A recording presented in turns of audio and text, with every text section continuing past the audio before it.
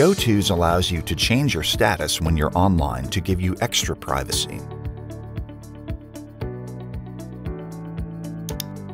One status that's commonly used is busy.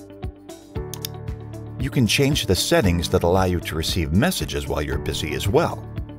Much like the quiet period options, you go to the hamburger menu and then Settings. And then under Notifications when busy, choose who you'd like to be able to break through when your status is set to busy. As with most settings, you can choose from only your close go-tos to a variety of specific go-tos using a combination of groups and relationships.